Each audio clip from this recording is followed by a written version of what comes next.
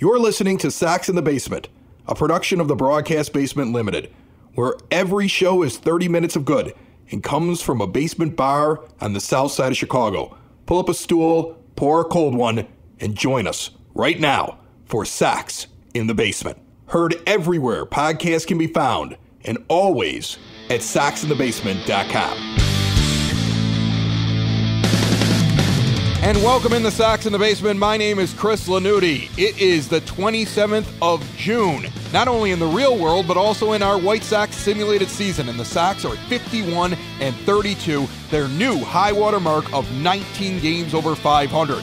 And they're currently on a 6-game winning streak. Much of this is led by their middle-of-the-order superstar, Yoan Moncada, hitting .336 with a .391 on-base percentage, .581 slugging, and an OPS of .972. Yasmani Grandal leads the team in home runs with 21, a .291 average, and an OPS of .951. Tim Anderson leading off with a .344 average and 32 stolen bases, along with the 37 swipes from Luis Robert, provides a dangerous team on the base paths. And rookies Danny Mendick and Nick Madrigal continue to show signs of good things to come.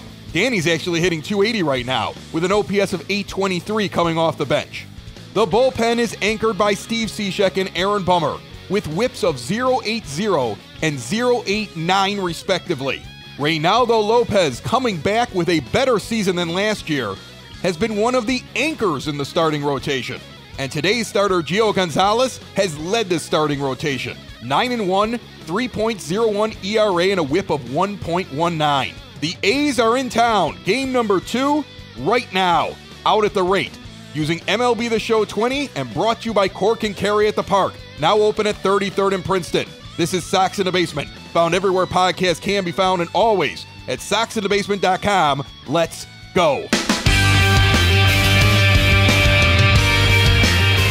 Guaranteed Rate Field, south side of Chicago. The 39-43 Oakland Athletics come to town, and this is game 2 of a 3-game weekend set against the White Sox, 51-32 in 19 games over 500. Hello, everybody. My name is Chris Lanuti from Sox in the Basement, and Gio Gonzalez is taking the mound. 16 starts, 9-1 record, 3.01 ERA. Over 95 2/3 innings, he's given up 86 hits and 28 walks. That's a whip of 1.19. He's also struck out 91. So he could easily have a long game today, get into the 7th inning, and possibly get to his 100th strikeout of the season at this point on June the 27th. He's got a ways to go, though, needs 9 of them. That would be a big day for him, but we've seen him do it before.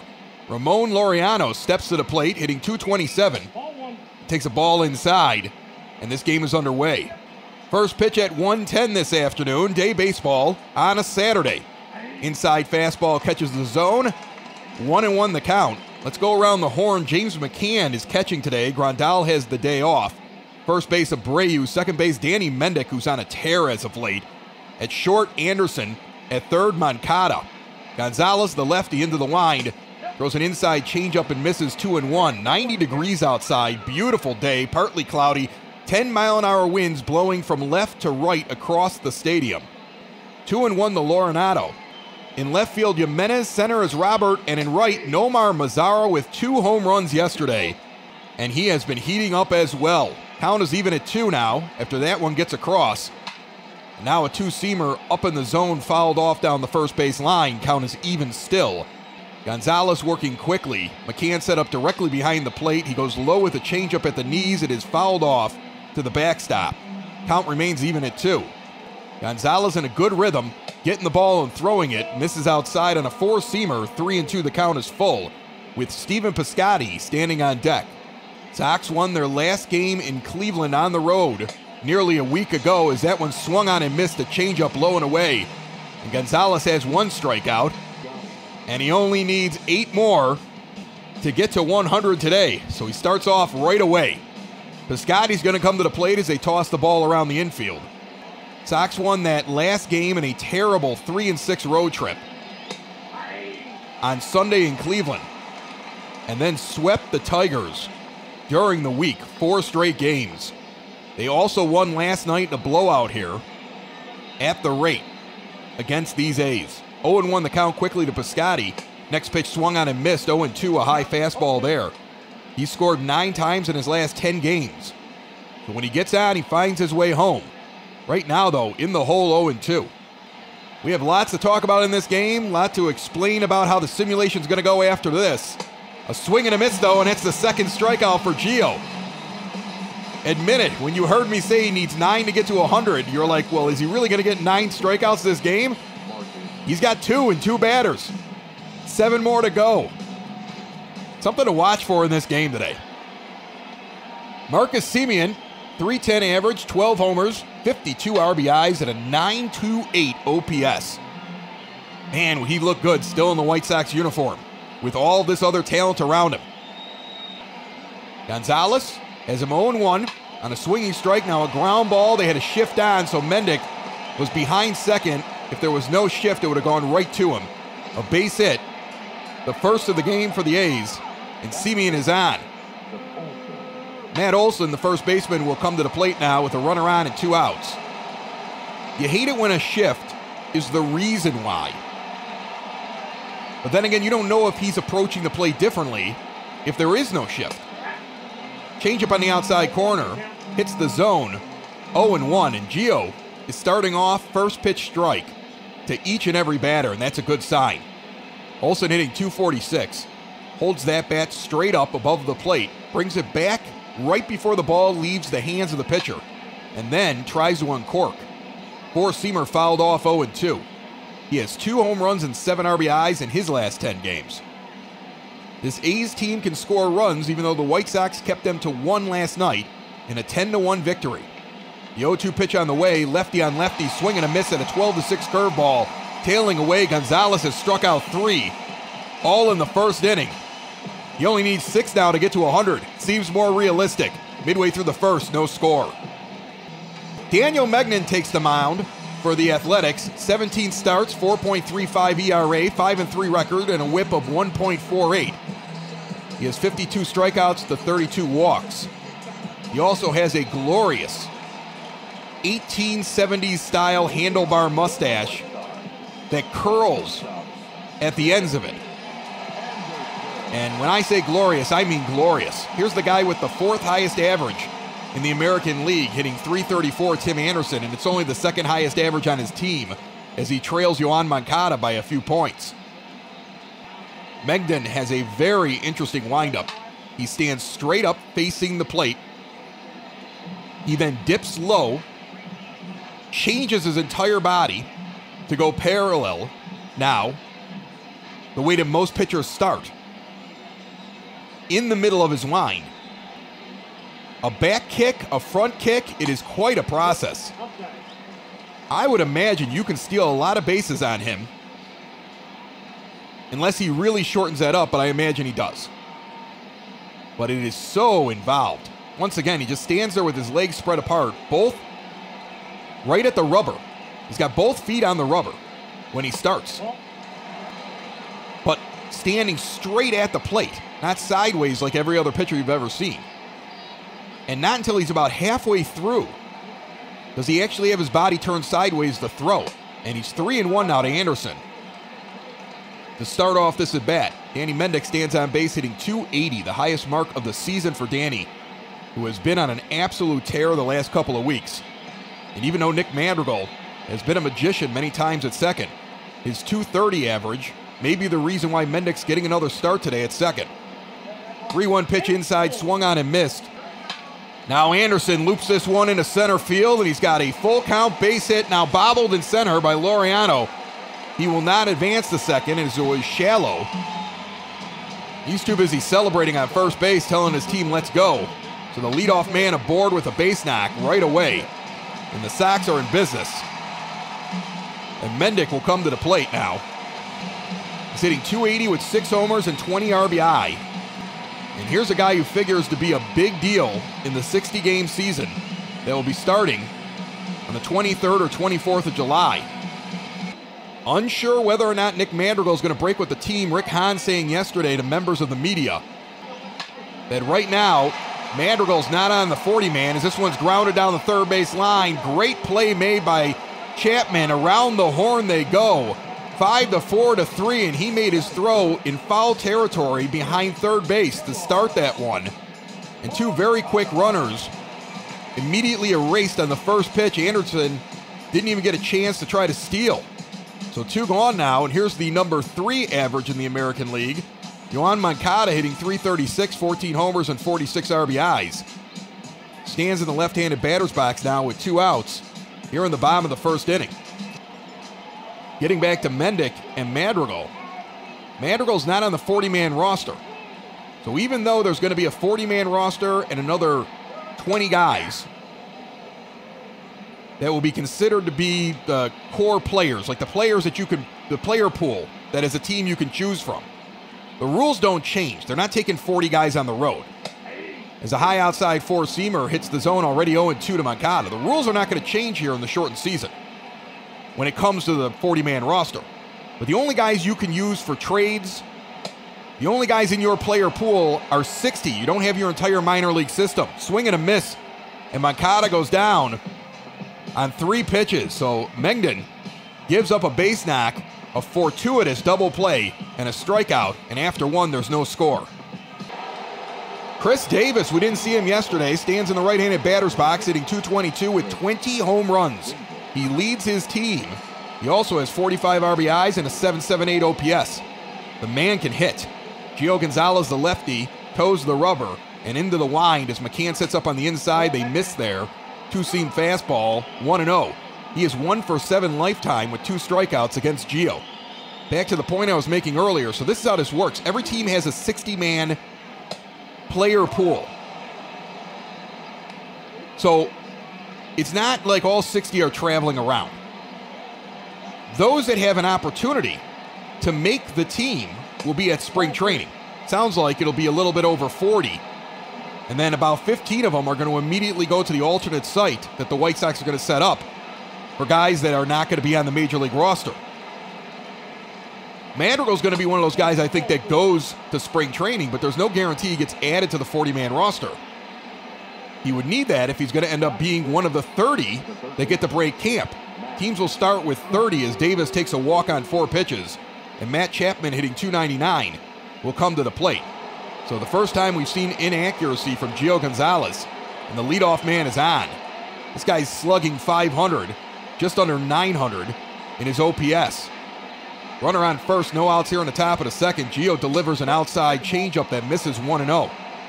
In his last 10 games, Chapman 12 for 37. That's .324 when you're talking batting average. Not a lot of speed on first. Davis does not run very well, but a high four-seamer and already 2-0. And Gonzalez with the pinpoint accuracy, who struck out all 3 of those that were outs in the first inning, now cannot find the plate and needs to reel it back in, and James McCann hopefully will figure this out with him very quickly. Now he misses on the inside corner with a changeup, 3-0, so he's thrown 7 straight balls to start off this inning. Gonzalez, he has these moments. There's a reason why his pitch count is always very high, but when you look at the record, the whip, the ERA, he gets out of these jams.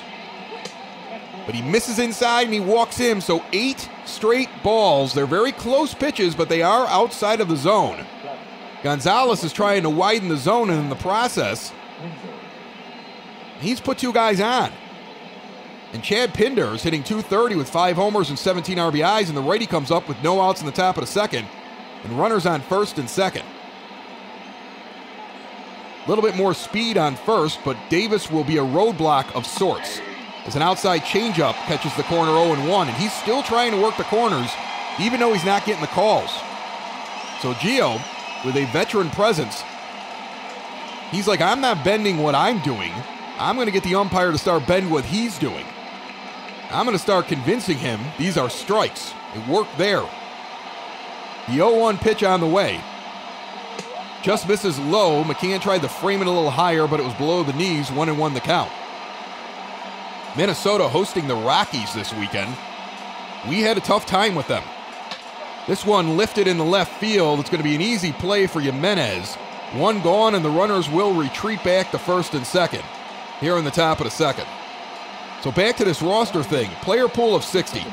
This is the simplest way to put it, and there's more detailed things. We'll break it down this Wednesday on the full White Sox fan podcast known as Sox in the Basement. As Shelton Noose steps in, hitting 186. I'm saying his name wrong, it's because I've never heard of him. The righty takes a two-seamer on the outside corner, 0-1. He was 1 for 4 the last time he played baseball with a home run and 2 RBI. 0-1 pitch on the way, inside changeup misses, 1-1. But you still have 40-man roster rules with the 60-player pool. It's just those 60 are the only guys you can use, unless you intend to release somebody. Swing and a miss at a changeup, 1-2. So you don't have as much flexibility as you used to have, and I don't know how many trades are going to happen, because if you can't trade guys that are in your system, even if they're not in the 60-player pool, you're not going to get a lot of guys traded away. Ground ball over to second. Mendick's going to scoop it. His only play is at first. He couldn't turn two as he was running towards first base to get that one on a slow hop. Runners advance to second and third. There's 2 gone, and Austin Allen comes up, the catcher, hitting lefty. Against the lefty Gonzalez, he's hitting 267 on the season. He's got 2 runners in scoring position here. And Gio immediately gets him to ground this one. Snagged by Moncada on a dive. Throws from his knees, and he got him. He got him.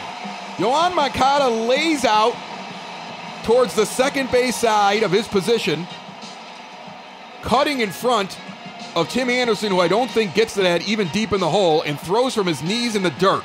Midway through the second, no score. Eloy Jimenez steps to the plate here in the bottom of the second inning, hitting 270 with 14 home runs. He has not hit a home run in 5 weeks. Mengden into the wind in the pitch. He only needed 10 in the first inning. Pitch number 11 is a strike on the outside corner. Now, Jimenez does have a 5-game hit streak. He hits the ball hard. He's hitting it well, but the power has disappeared a bit. 0-1 pitch swung on and missed, 0-2. He was off like gangbusters. I want to say he had 6 home runs in the first week and a half. Changeup swung on and missed, and he goes down on 3 pitches. 1 gone here in the second strikeout for the Athletics pitcher. And here's Jose Abreu hitting 280. Average has gone up. Home runs have gone up. He's got 14 of those and 53 RBIs ever since he was relegated to the 5 spot in the order against right-handed pitching. Still batting in the 3 spot most of the time against lefties. It has made an impact on his output. And the curveball high misses, 1-0 the count. So now you got the 40-man roster. You're going to get to break camp with 30 during the shortened season, but it's going to reduce down. After about a week or so, it goes down to 28. Then it'll eventually get down to 26. Everybody keeps hearing about this taxi squad. Taxi squad is 3 players. 1 must be a catcher. They are the only 3 players not on your active roster that can travel with the team during the season. Everybody else has to be at the alternate site, which will likely be very close to Guaranteed Rate Field. Now, only the catcher on the taxi squad can actually be with the team when they're at home. He can serve as a bullpen catcher. The other 2 have to go to the nearby location with the other guys from the player pool that are not on the active roster. It's a base hit up the middle for Abreu on a 2-1 count. There's 1 on here with 1 out in the bottom of the second inning. Once you wrap your head around that, you start to realize teams can play this a lot of different ways. Who are you going to put who's not on the 40-man roster in those 20 spots in the player pool? You still have to add them to the 40-man roster for them to be on the taxi squad or to actually to come onto the active roster. So for them to join the active roster and be available on game day, they'd have to be added to the 40-man roster. Somebody else would have to be released from the 40-man roster, which means now they pass through waivers. So it'll be very interesting to see who shows up there. I mean, Andrew Vaughn and even our new pitching prospects, all likely to be on that squad, even though they probably won't make it onto the team this year, so they can get work in. So how many of them are actually available to join the team, and how many of them are just there so that they can develop? That'll be the choice that Rick Hahn has to make, as Edwin Encarnacion hitting .262 is 1-2 in the count with Abreu over at first, one out here in the bottom of the second inning. Mengden looks in, and the pitch. Inside strike taken, a slider. Edwin regrets that one. Third strikeout for Mengden. And there's 2 gone. Abreu still on first base. White Sox have 2 hits in this game, but nobody has advanced past first. With 2 outs here in the bottom of the second, and James McCann comes to the plate hitting .339 in limited action as the backup catcher. And every once in a while as a DH. And a high 4-seamer misses 1-0 the count. This one chopped down the third base line into the tarp, 1-1 the count.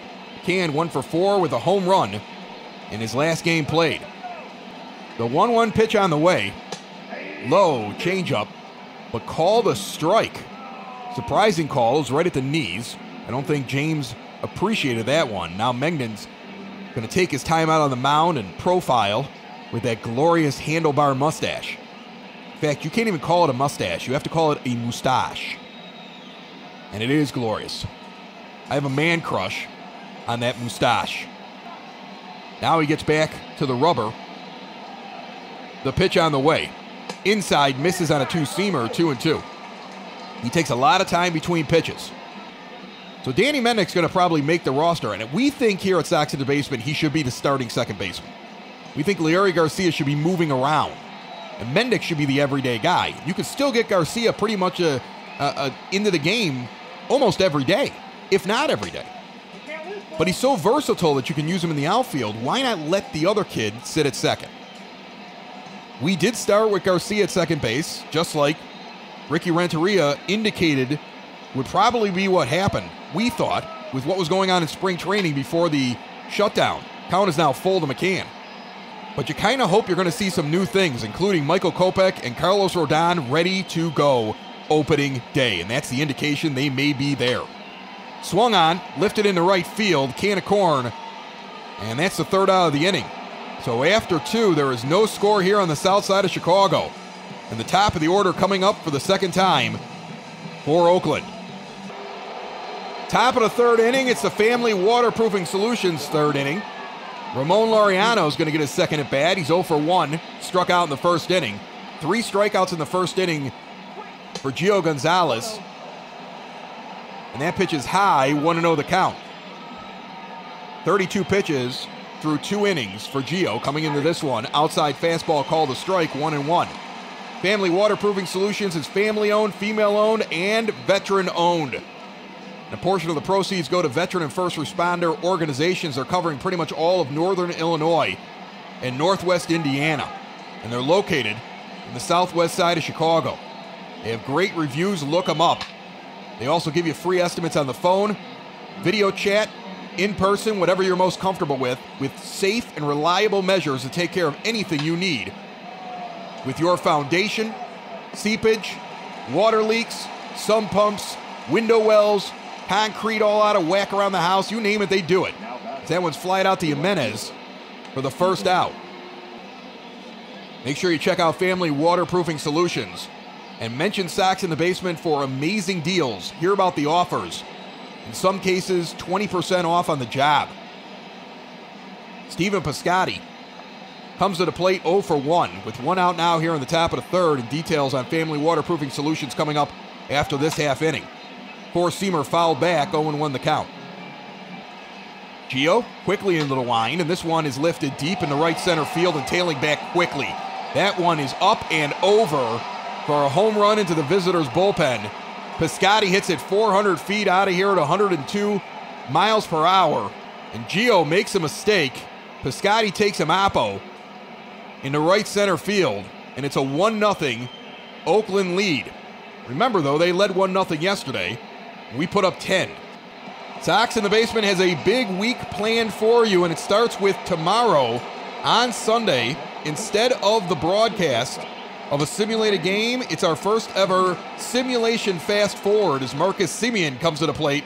1 for 1 with a single in the first inning, and he's quickly 0-1 in the count with 1 out in the top of the third. The fast forward simulation tomorrow is going to finish off this series, and then is going to work its way all the way until the 20th actually through the 20th of July. This one flied out in the right field, can of corn for Mazara, 2 gone. High fly ball, didn't get very deep. So there's 2 outs here in the top of the third, and Matt Olson comes to the plate. The lefty's 0 for 1 with the strikeout in the first inning. 0 for 2 on the series. So we're going to do about a month. And then, after you've digested that show, on Tuesday, we'll have a simulated ball game of Sox Cubs at Wrigley on the 21st of July. And Carlos Rodon will make his debut. Now, where he is going to fit in the rotation, we will figure that out tomorrow. This ball's down the line, foul, 1-2 from Olson. And then on Wednesday, Dave joins me. Sox in the Basement's regular 30 minutes of Sox, for fans by fans, the podcast. And we'll also welcome Joe Binder from Sox on 35th, who has been covering the simulated season all simulated season long since opening day. It's been a great partnership. We're going to talk about what we've learned so far and what might happen in the next couple of weeks. Swing and a miss. Gio sits him down. The inning is over, but he gave up a solo shot, and the White Sox trail 1-0 midway through the third. Foundation issues not properly handled can be costly. Family Waterproofing Solutions is owned by Ken, a veteran of the United States Marines, and his wife Maria, making them a veteran-owned business and a female-owned business that will diagnose and repair wet or leaky basements. And while they're located on the Sox side, Family Waterproofing services the entire Chicagoland area and Northwest Indiana. And now, after taking time off to ensure they can do things safely and securely for you, Family Waterproofing is back in business and doing jobs. Plus, part of the proceeds for every job that they do are donated to veteran and first responder organizations who support our frontline defenders. And currently, Sox in the Basement listeners have access to special pricing when they contact Family Waterproofing Solutions now, 708-330-4466, or visit them today at FamilyBasementWaterproofing.com. Bottom of the third inning, Mengden only needing 28 pitches to get to this point, and Nomar Mazara, the 8-hitter, seeing him for the first time. He's hitting .218 with 8 home runs, 2 of them yesterday. He went 2 for 4, 2 homers, 2 strikeouts, 3 RBI. And an outside changeup catches the lower part of the zone, 0-1 the count. The lefty has been coming around as of late and is getting more playing time. This one chopped down the third base line, fair ball in the left field. Mazara coming around, heading for second. The throw's going to come in. He is safe on a slide head first before the tag. And Nomar Mazara, with his 12th double of the season, leads off this inning and stands on second base. Puts that down the third base line. There was a little bit of a shift on. If they're playing straight up, there might have been a play made by Chapman. And Luis Robert comes to the plate, hitting .222. Has shown some power over the last week. He ate Detroit alive. And a high-cut fastball called a strike, 0-1. Mazara leading off of second. The 0-1 pitch on the way. Swung on and fouled back quickly, 0-2 is Robert. Now here's a guy I expect to be standing in center field opening day. And you just hope he can jump on some pitching early in a 60-game schedule. Maybe teams won't figure him out, but he also might not figure it out like he hasn't here. Swing and a miss on that one. He's down on 3 pitches. You hope we're wrong about his start.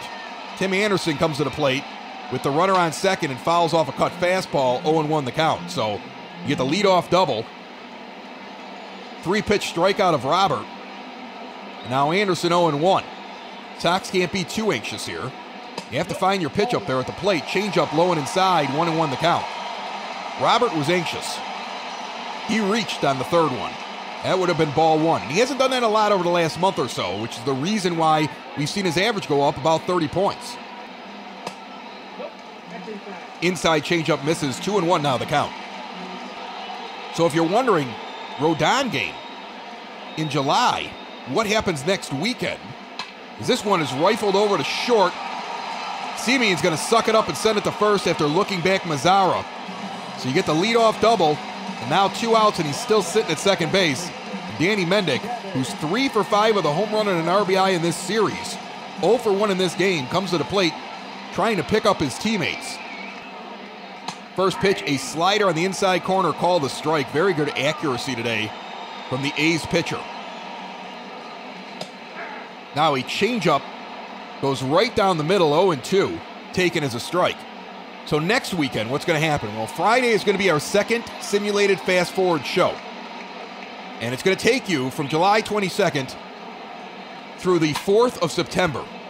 It's going to be a long show. It's going to be well over a month. And then on Saturday and Sunday, you will get Sox Twins at the beginning of September, where we think there will still be quite a race going on. Low outside slider misses 1-2 now.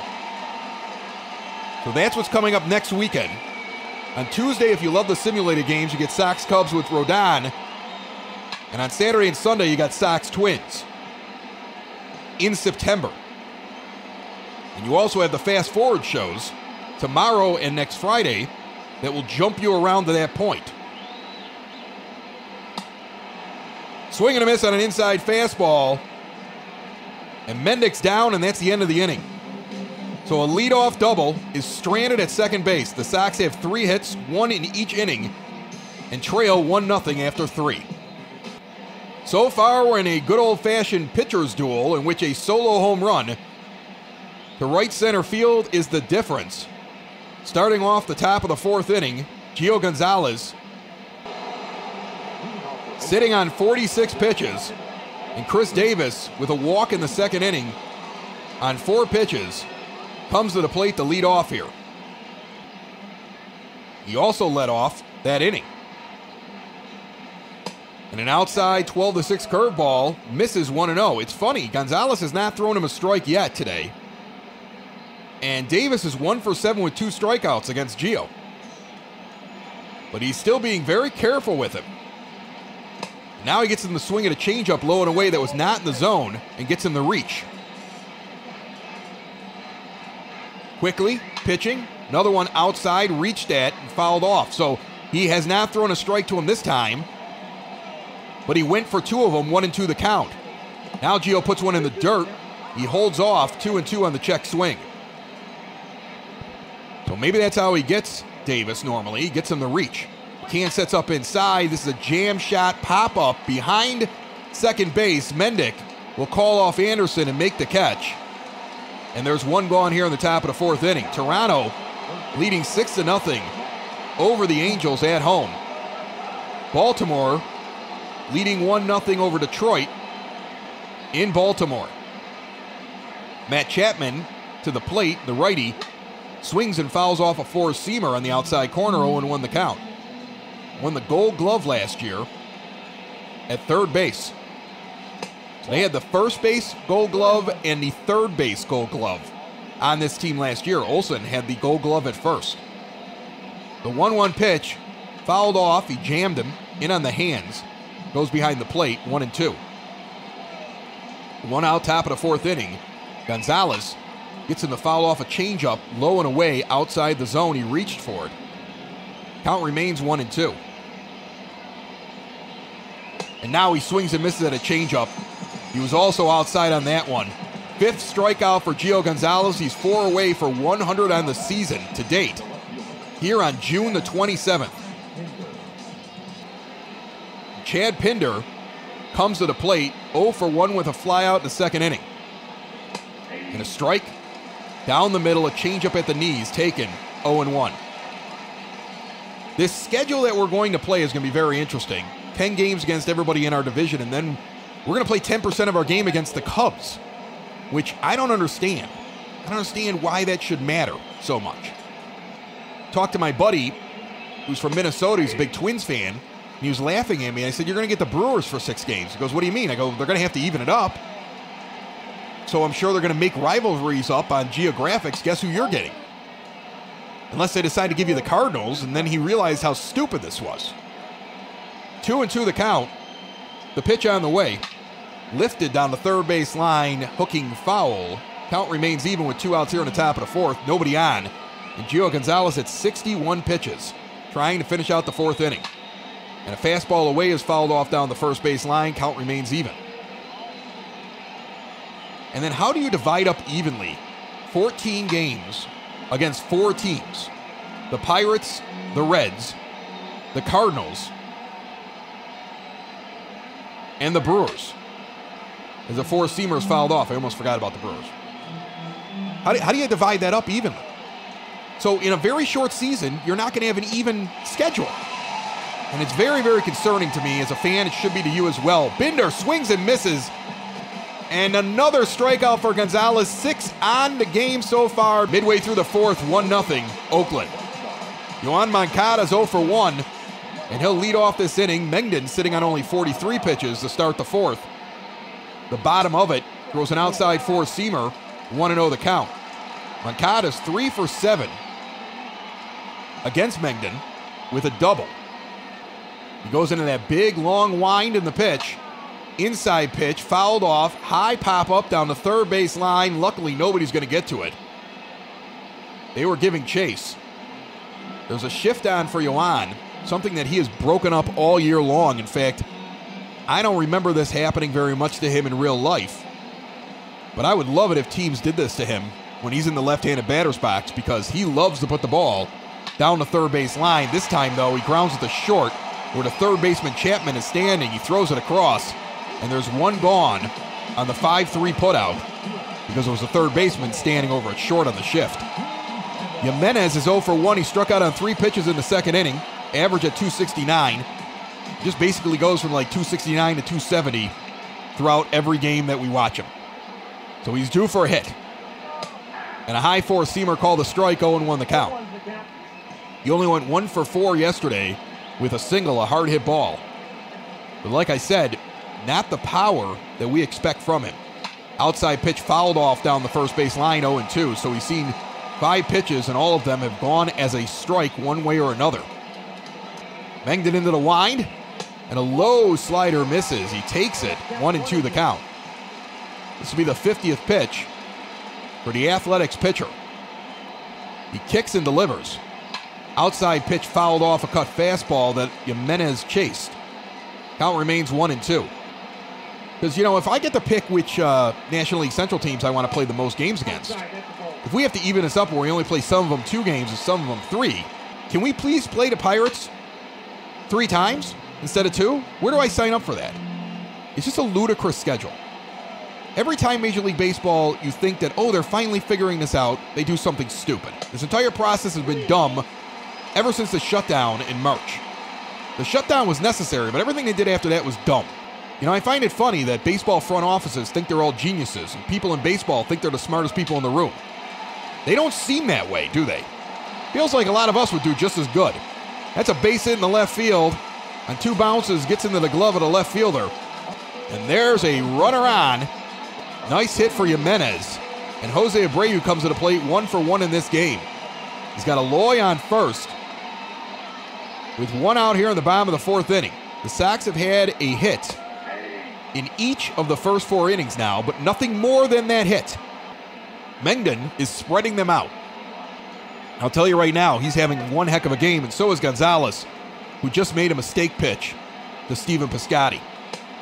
High outside four-seamer. Count is even at 1. 24 doubles for Abreu on the season. That's 3rd on the team. This team leads all of the majors with the most doubles hit by a team to this point. Inside pitch, check swing. He did not go. 2-1 the count. The Red Sox leading the Cardinals 2-0. And as I go through these scores at the bottom of the screen, I will tell you this. I'm very disappointed we don't get to have games against the Astros this year. I was ready for that. I was trying to figure out how to make little fold-out Sox in the basement trash cans you could bang on that you could get into the ballpark, and then they would kind of like open up like a nylon thing, make a little bit of noise. But it's all for naught now because we don't get to play them. Then again, maybe we get them in the postseason. Forget I said that idea. I can almost name the podcast that's going to steal that one. 3-2 the count. The pitch on the way. Inside pitch misses, and he walks him. So Abreu goes down the first, and for the first time all game, the Sox have 2 on with 1 out. Here in the bottom of the 4th, and Edwin Encarnacion comes up 0 for 1. Encarnacion has actually played so much better, hit so much better against lefties than righties this year. But it's hard to take his bat out of the lineup. He still hits home runs pretty much down the middle, but the average drops like 80 points against a righty. The 1-out pitch, low and away, misses. 1-0 the count. He's hitting .305 with runners in scoring position this year. Jimenez leads off of second, Abreu off of first. The fans buzzing for the first time really all game. Swung on and fouled off down the first base line. It was a fastball in the zone, up and in. Count is even at 1. A lot of folks getting up behind the plate right now, cheering him on. Inside pitch misses, 2-1 the count. This whole idea of fans in the stadium during the shortened season, you're going to hear a lot of people poo-pooing it. But imagine if the lower deck wasn't even getting used. And a lot of those fans are standing in private groups. Fan deck, kids zone. Don't use the kids zone as an actual kids zone. Use it as an area where like a family can stand up there, or a couple of people. Like some can sit on one side and some can sit on the other. Imagine spreading people out on the upper deck using the 300 level. That is spacious and already has the waitress service and all the skyboxes. I'd like to see some folks inside the ballpark. And you can do it safely, I believe, with all those entrances, with a rule that says if you remove your mask, unless you're at your seat or in your designated area, you'll be removed from the park. Trust me, it'll work. 2-2 pitch fouled off. You'll be a lot safer than some of the other things you're allowed to do right now. And you're going to be outdoors. And I say play all the games in the daylight if you're going to do it. You have fans in the stands, they're day games. A high cut fastball, 3-2 the count. It's full now to Encarnacion. Runners on first and second with 1 out in the bottom of the 4th inning. Counts full, 2 on, 1 out. Mengden checks the runner and delivers.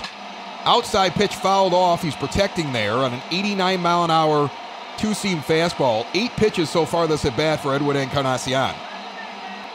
Into the wind and the pitch. Swung on and driven deep. Down the third base line.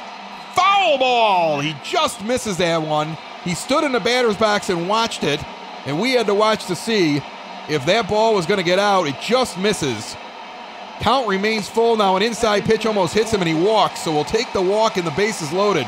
So close to a 3-run home run. Edwin thought he had it for a moment. The moment he put his head down, I was like, oh, no, maybe not. But he did just torch that one. It was way back. I believe it hit the concourse looking at it. But it was not on the right side of the foul pole, and James McCann comes up with the bases loaded, 0 for 1 on the day. Not a lot of speed on the base paths. You got the base cloggers out there right now, and you got McCann. Swing and a miss at a pitch down the middle, and here's Mike Fiers warming up, and all he was gasoline on a fire yesterday. Don't they have anybody else that can pitch? He's out there warming for the A's, and Mengden's up to 71 pitches here in the bottom of the 4th. This seems to be the moment the Sox could jump on the A's. And a high inside pitch misses, 1-1 the count. Mengden was really in control early on in this game, and he could get a double play and get out of this very quickly. We've also seen him mow down the White Sox with a runner in scoring position earlier on in the game. And no outs at that time. A low fastball misses, 2-1. And now he's kind of doesn't have the same demeanor on the mound that he had earlier. He's making faces, he's pacing. He is a rattled pitcher, is the only way I can describe him. Sacks packed with Sox. And an outside cut fastball catches the corner, taken by McCann for a strike.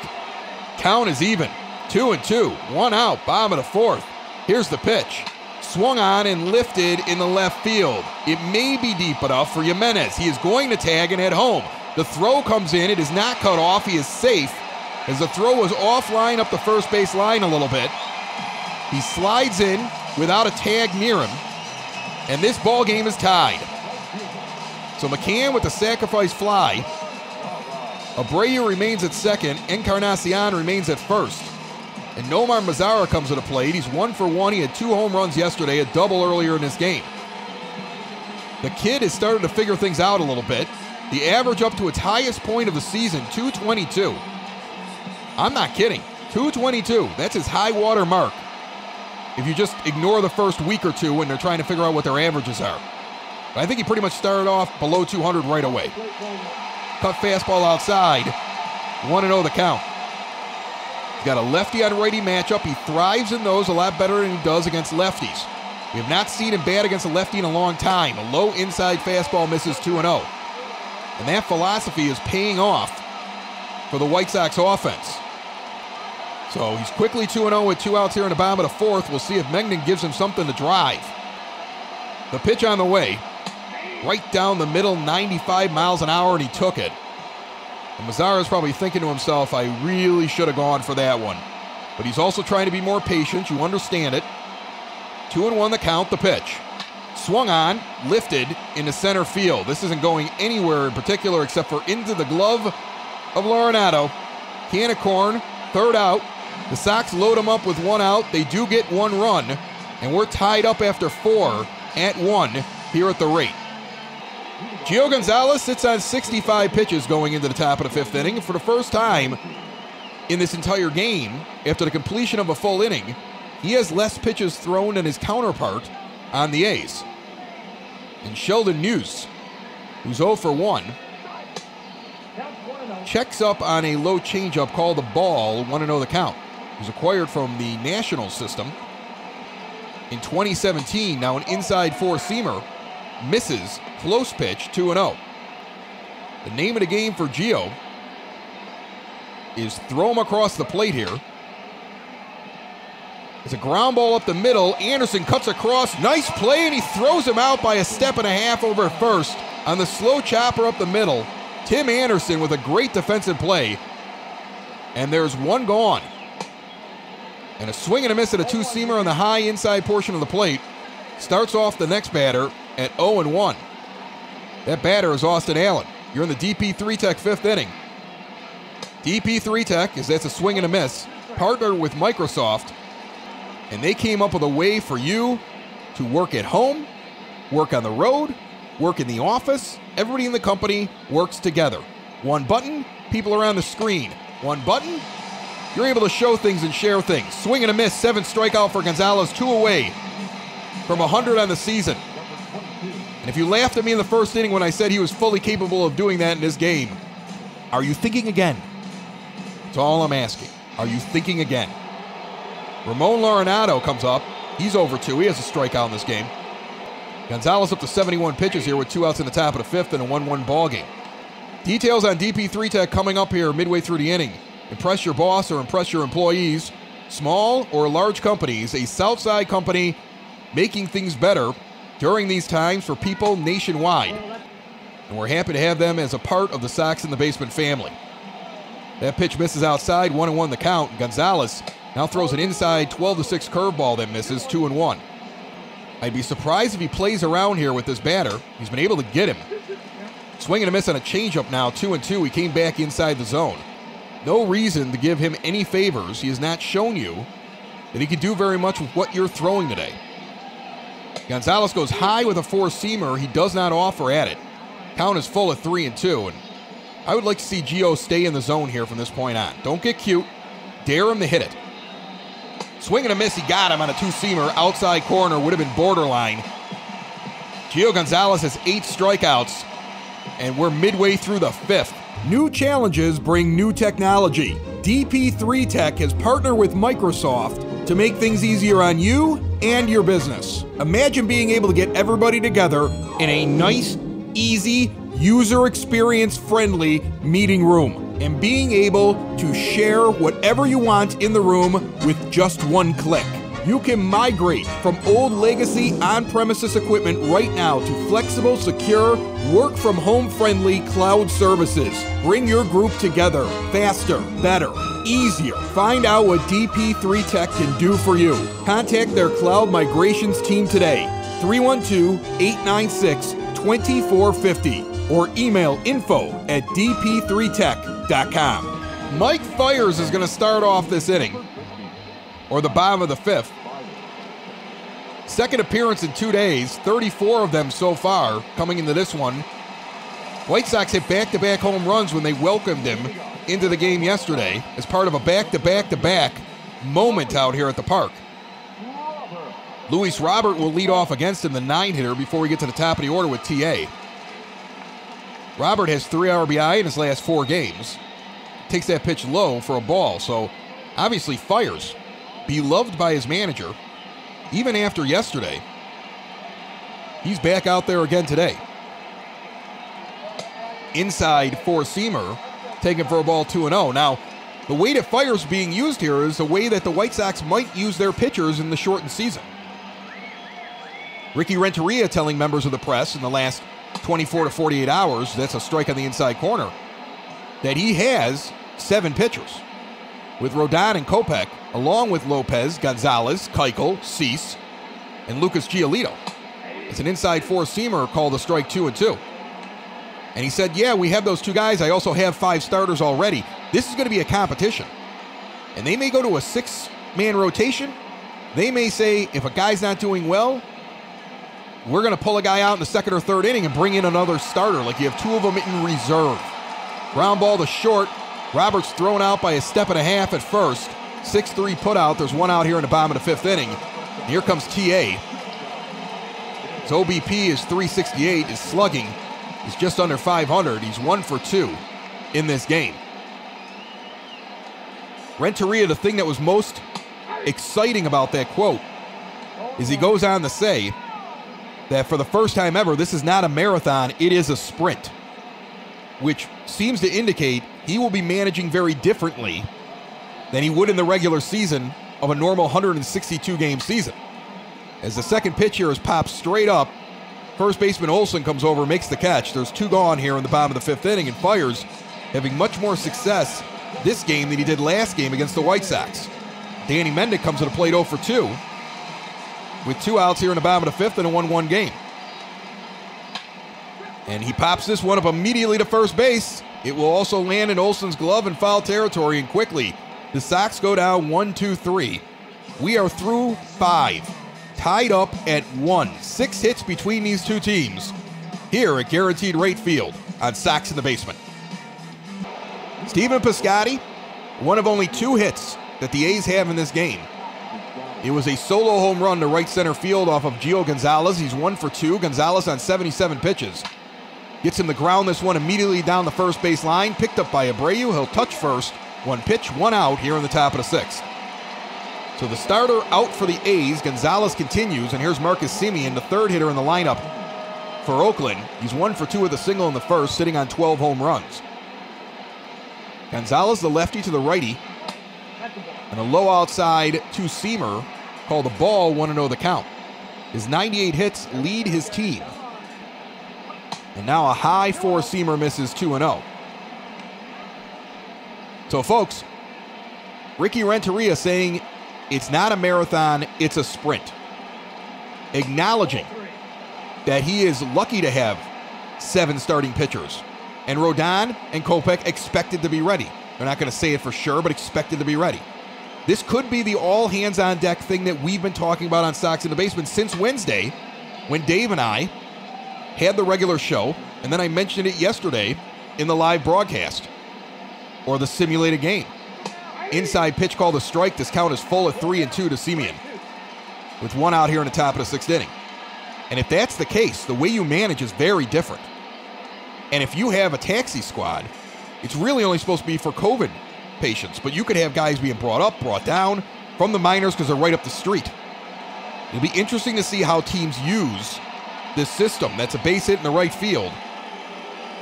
And so Semien, with his 2nd hit of the day, he's up to 99 total hits now on the season.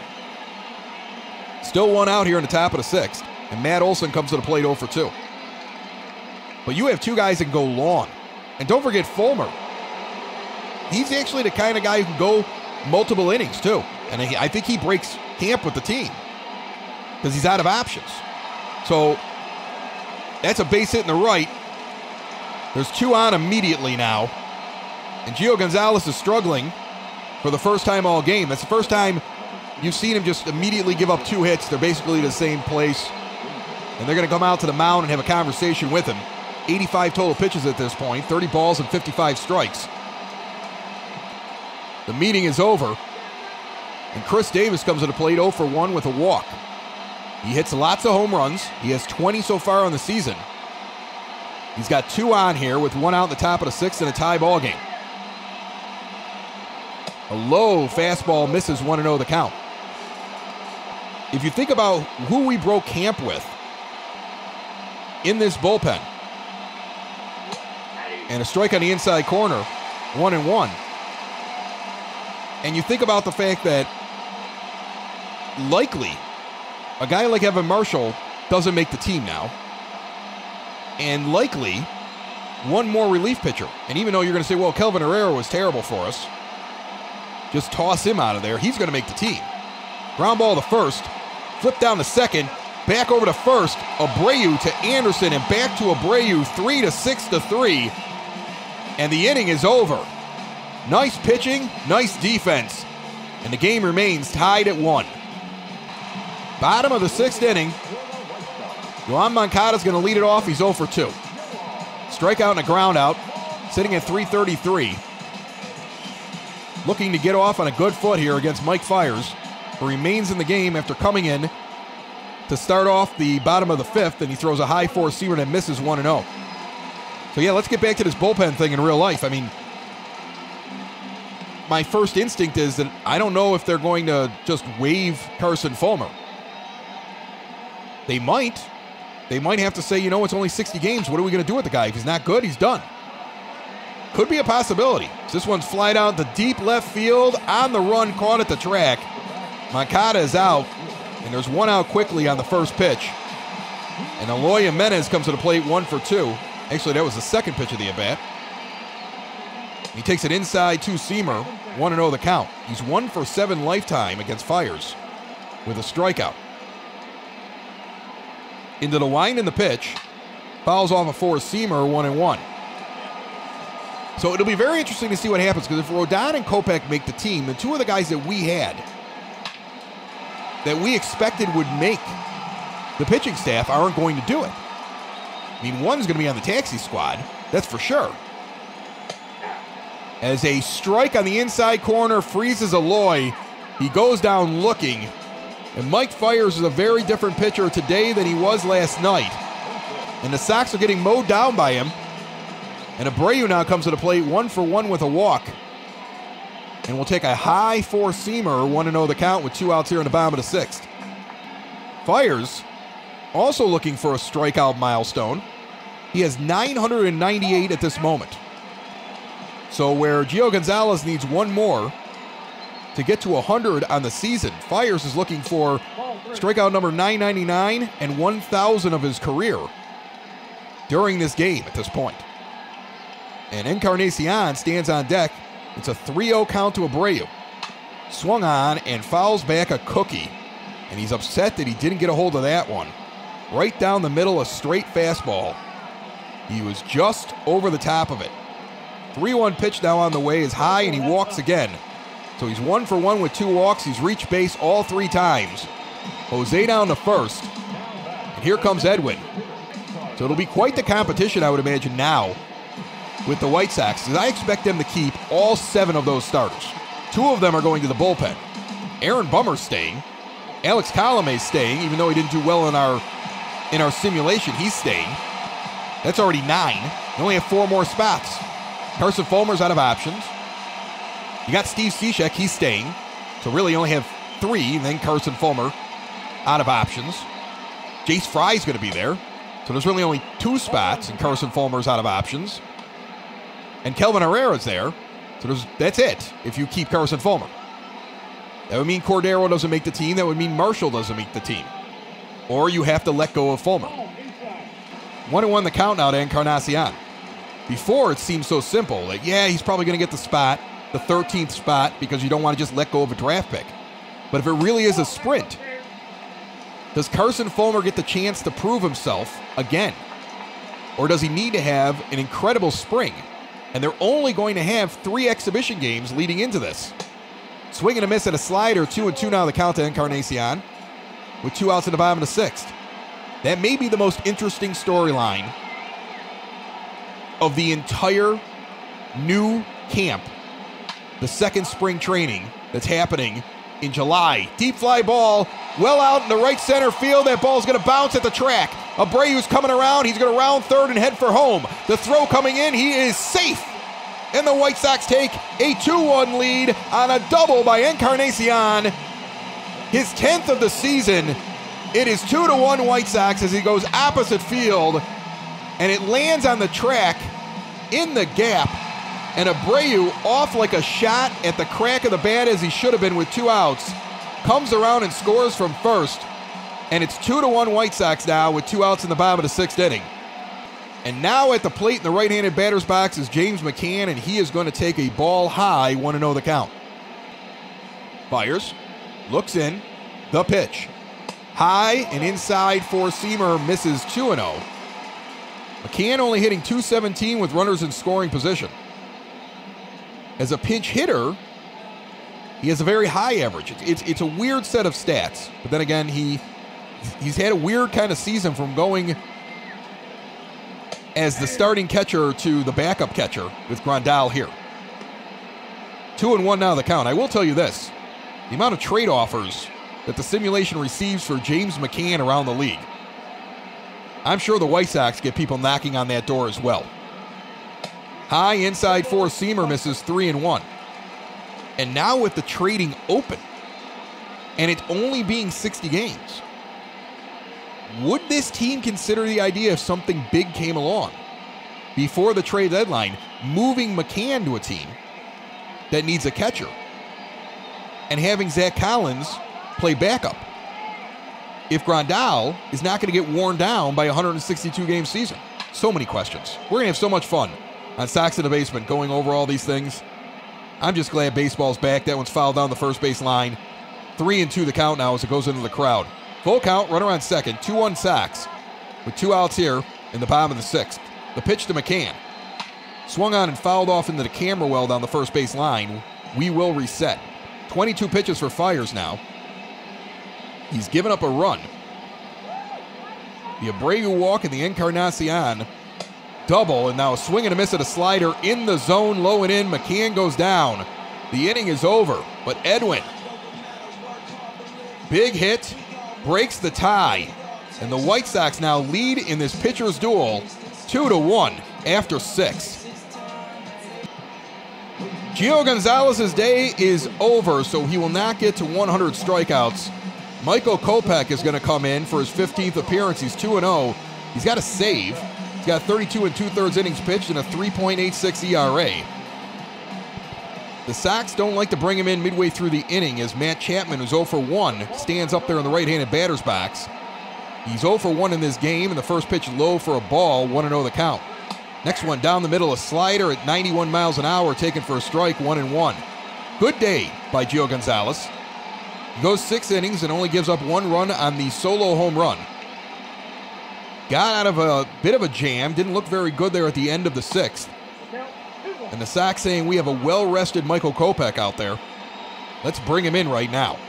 2-1 now the count as that one misses high. The next pitch on the way. Ground ball, first base side. Abreu gets it, flips to Kopech, who covers. And there is one down here in the top of the 7th inning, and Chad Pinder comes to the plate, 0 for 2. He's got a strikeout and a flyout. And again, this goes back to the idea that you will have guys like Kopech maybe in the bullpen or maybe you don't. I've seen so many people try to guess. And even though Reynaldo Lopez did so well on our simulation, if all those guys are available, he probably starts in the bullpen. That's the one guy I feel like probably goes to the bullpen. Then I have a lot of people saying, oh, then you'll put Gio Gonzalez out there. I don't know if you're going to do that. It might be Dylan Cease. If you have Kopech and Rodon to go with Giolito and Keuchel, it may be that they keep the veteran, crafty lefty as a starter, and Cease can work out of the pen. So it'll be very curious to see what happens. Ground ball to Moncada, scoops, throws the first, and there's 2 gone. Sheldon Muse comes to the plate. He's 0 for 2. There's a reason why I don't know how to say his name. Unless I'm saying it right, then I'm taking full credit, because I don't know who he is. It's one of those few guys in baseball I've just never heard of him. And he takes a strike down the middle, 0-1. The check swing, did he go around? No. 1-1 the count. It probably was a strike anyway. It was on the high outside portion of the zone. Kopech working quickly. Now gets in the swing and a miss at a changeup. He goes right through that one. 1-2. Michael trying to make a quick inning here. 10 pitches only. He's got 2 strikes and 2 outs here. In the top of the 7th. Inside pitch, he does not go for it. A four-seamer. High and tight, 2-2. The count is even. Sox lead 2-1 in this game. Gio Gonzalez gave up a home run. That's a strike down the middle. He didn't even offer at it. 100 miles an hour. And that's the end of the top of the 7th. Yusmeiro Petit comes into the game with a 2.97 ERA over 47 games and 57 2/3 innings. He will take over here in the bottom of the 7th inning for the A's. Nomar Mazara is scheduled to hit. And as that's a righty standing on the mound, he will hit. Mazara, 1 for 2 in this game with a double. Takes a strike in the outside corner, 0-1 the count. 2-1 Sox. Here in the bottom of the 7th inning, ground ball down the first base line, scooped. He'll step on the bag, and Olson gets the 3 unassisted. And there's 1 gone here in the bottom of the 7th inning. Luis Robert comes to the plate. He's the big 0 for today. 0 for 2. And looking for his first hit of the game. Petit throws a changeup right down the middle. And for some reason, Robert does not swing or offer at it. And maybe that indicates that he's not seeing things very well today. Now a low outside changeup swung on and fouled off, 0-2. We're seeing him take pitches in the zone and swing at things outside of it today, which has not been the case for the last week or so. Inside pitch taken on a changeup, 1-2 the count. That was a good take.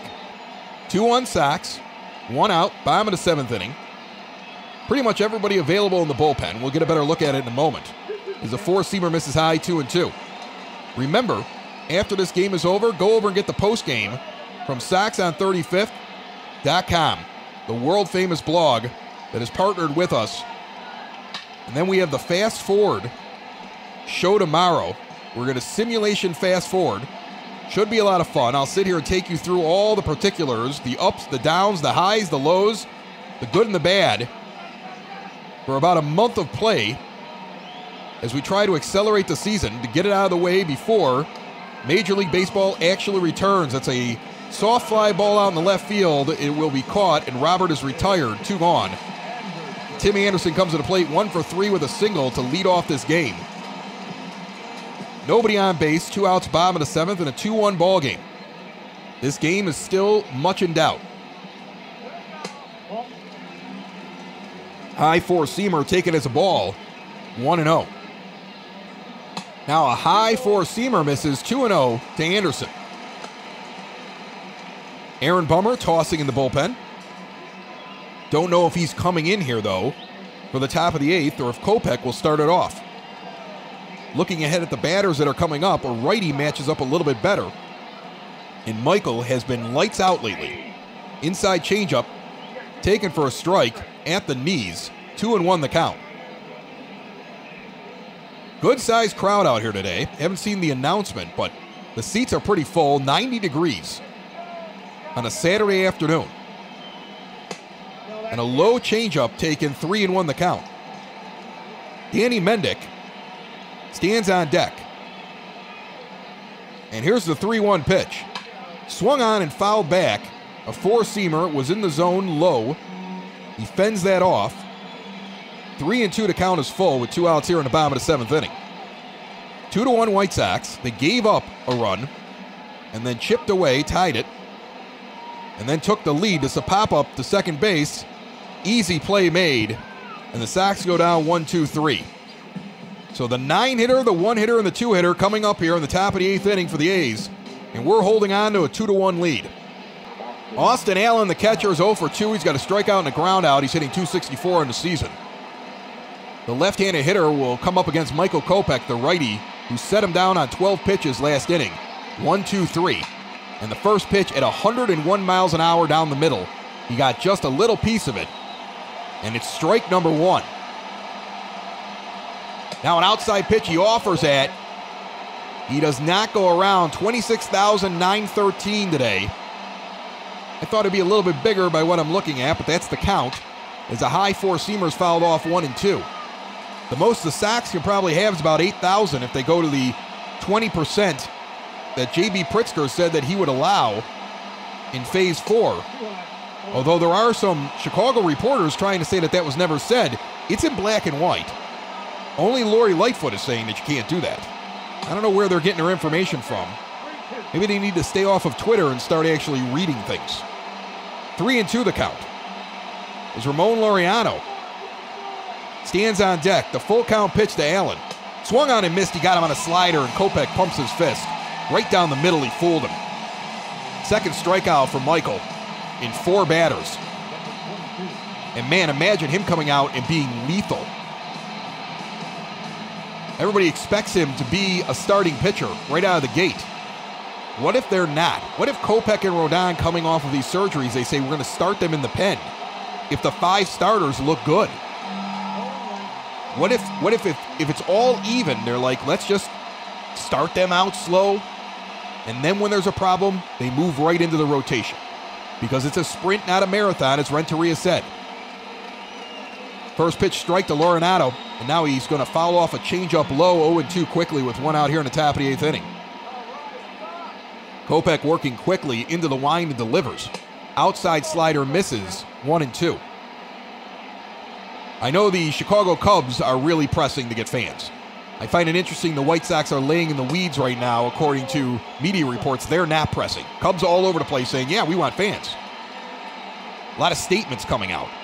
Jerry Reinsdorf and the Sox organization kind of sitting back on this one. But trust me, I guarantee you a plan is being developed. Now that they know what the restrictions are. And they're looking at it as, she probably just wants a plan, let the Cubs complain, and we'll attack from the other way. Somebody's going to go with honey, and somebody's going to go with vinegar, and we're going to see what works. 3-2 pitch on the way. Inside changeup misses. And that's a walk issued by Kopech, the first base runner he has had, with 1 out here in the top of the 8th inning. And Stephen Piscotty will come to the plate. So Kopech has a run around that has pretty good speed. They're going to have to watch and see if they do a hit and run here.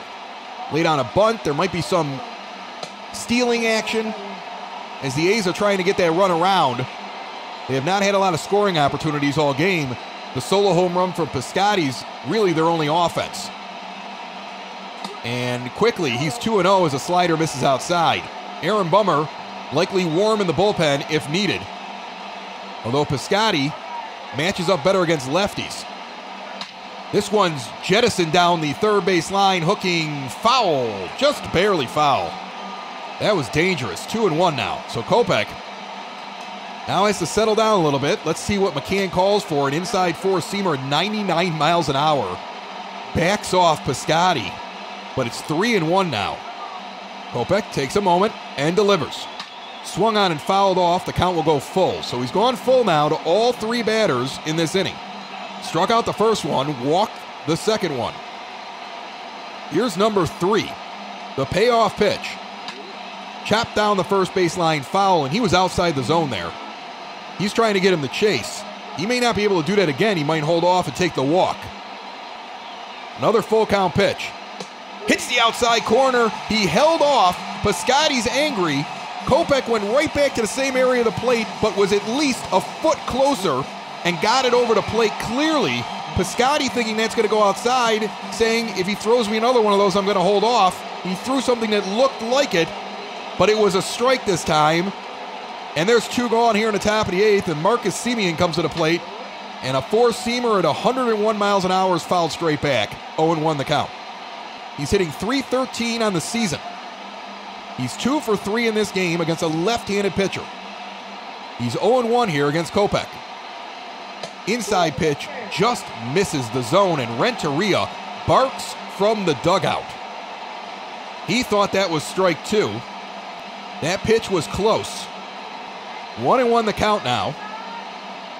The pitch. Outside, swung on and missed. A slider away. He reached for it. He's got him 1-2. Now you can do a lot with a 1-2 count. Fans up on their feet. A lot of them cheering here. The pitch. A high pitch laid off. A 99 mile an hour four-seamer up at the face. Kopech, we have seen him do this several times. He'll take that pitch and put it right inside on a guy and scare the bejesus out of him. Then you'll see him come back into the zone and try to freeze him. 2-2 the count. The pitch. Outside, he did not reach at a 100-mile-an-hour fastball, and the count is full again. So 4 straight batters in this inning have gone full. Struck out one, walked one, struck out the next. Here's a payoff pitch with a runner on first, and 2 outs here in the top of the 8th. And he walked him. That is a close pitch, and Renteria can be seen yelling from the dugout. He may get tossed. He is not a happy camper on that one. He thinks that's strike 3. So now you got 2 on, and here comes Matt Olson. They're going to go out to the mound, and Renteria is going to do the mound talk, and he's waiting for the umpire to come out there. So now he's going to call to the bullpen. We're going to see Bummer come in, and as he walks away, he's going to have a conversation with the home plate umpire. And you can see him putting his hands out and bringing them back in again. And you can tell he's trying to say that ball was high enough. Umpire giving him a lot of leeway. You don't see that very often. Renteria telling his story walking now. Back to the dugout as Bummer warms up. 43 appearances, 44 innings, 2.25 ERA, 61 strikeouts and 10 walks. Righties hitting 121 against him, lefties hitting 224. He has 12 holds on the season and multiple saves, and a 2-2 record. And it's going to be lefty-on-lefty action against Olson, who's 1 for 3. His numbers say he's better against right-handed pitching. So Bummer was in here, and that one pitch immediately jams him. Popped up to the catcher, McCann underneath and makes the catch. Bummer pumps his fist, McCann spikes the ball, and the Sox continue to lead 2-1 midway through the 8th. The Chicago White Sox won 9 games in a row at the beginning of this month. Then they went on a slide that erased most of that progress. They've won 6 in a row and are going for their 7th today. And they are at their high water mark now of 19 games over 500. Going for 20 over 500. What an accomplishment it would be on the last day before we have our first fast forward of the simulation now that baseball is coming back. For the true simulation from opening day to the 27th of June to end with this team exactly 20 games over 500 in the AL Central. Cut fastball fouled off by Danny Mendick. Already the count is 1-2 as Pettit remains in the game. Bottom of the 8th inning, a 2-1 game here. Ground ball to first base, scooped. Unassisted put out by Olson, who has to rush to the bag to get the speedy Mendick.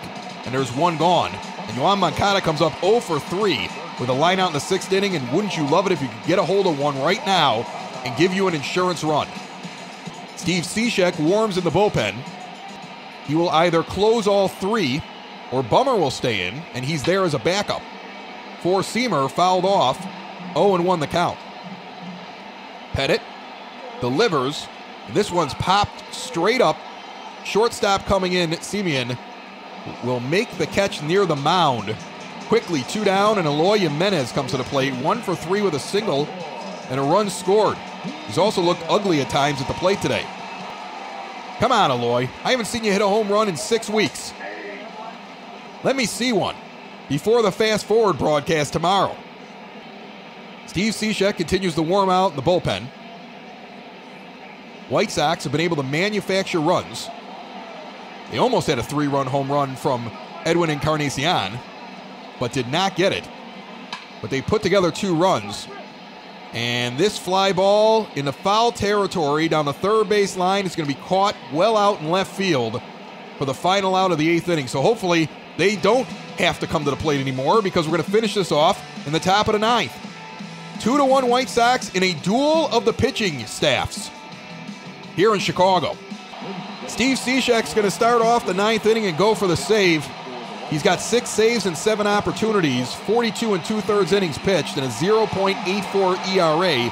He took over as the closer from Alex Colomé a few weeks back and has been full speed ahead. And the sidearm pitcher throws a strike on the outside corner immediately to Chris Davis to kick off the top of the 9th inning, 0-1 the count.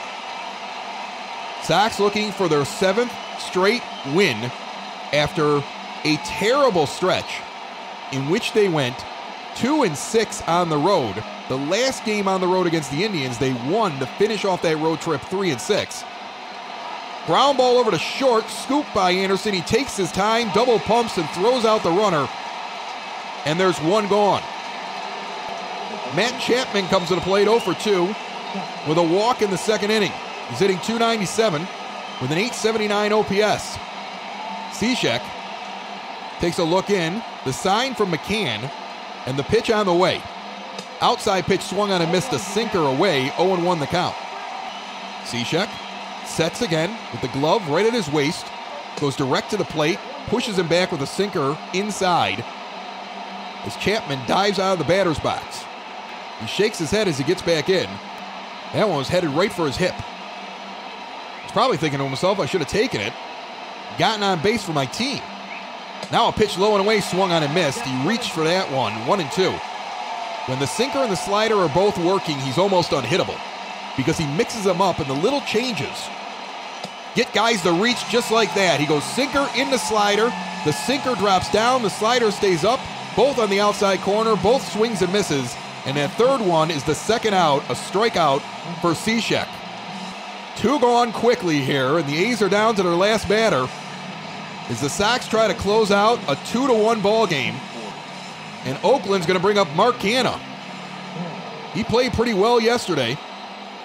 He's hitting .325 with 16 home runs and 49 RBIs, an OPS of .983 as the sinker misses outside. 1-0 the count.